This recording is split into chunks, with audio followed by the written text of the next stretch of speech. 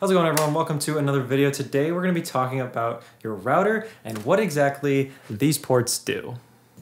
Alrighty, so let's start with the easiest one and probably the most ports you have, Ethernet LAN ports. These are usually in some kind of yellow or blue color, but basically they all do the same exact thing. They take the connection that your service provider gives you and splits it up so you can have multiple devices to actually communicate through the internet. These are all going to be wired connections and they all serve the same purpose of just taking the internet that your service provider gives you and allowing multiple devices to access it. Below that, you might see a couple buttons. One might say WPS, and that is a Wi-Fi protected setup button, which is just another form to access your internet. Instead of using a password, you can actually just, on your phone or on your laptop, click the WPS setup, and all you have to do is tap the button on your router physically, and it automatically connects to the device that is trying to connect to it without having to enter in any long password.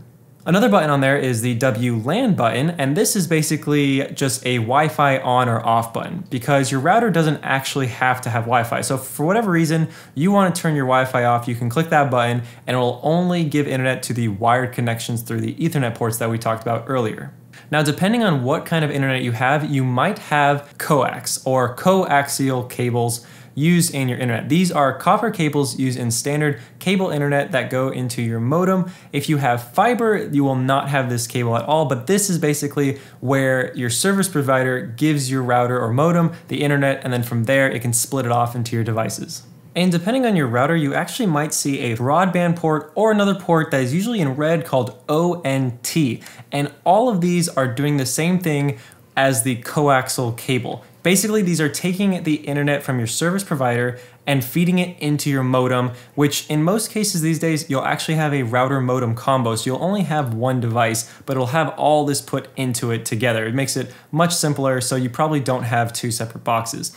But all of these different ports are probably not going to be used at the same time because you usually pick one. For example, in my home, we use the ONT port because that is what you use for fiber connections, and we have AT&T fiber, so that is the only one we need to use. If you did not have fiber and you needed to use a standard cable connection, you might end up using the coaxial cable, you might end up using the broadband or phone line cable, depending on how it is wired throughout your house. If you have a landline phone, you can also connect this phone to the phone port on the router to send your voice over the internet instead of over the standard phone line.